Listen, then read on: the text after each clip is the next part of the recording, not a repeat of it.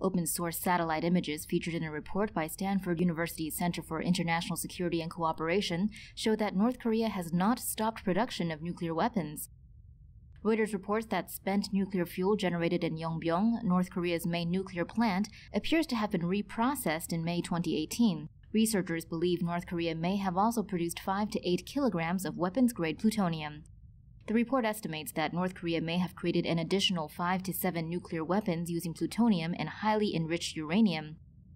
Experts who participated in the study told Reuters that they believe North Korea doesn't have the capacity to reach the U.S. However, neighboring countries such as Japan and South Korea are still in danger. North Korea has stopped conducting nuclear tests. In 2018, the country did not flight test missiles of any range.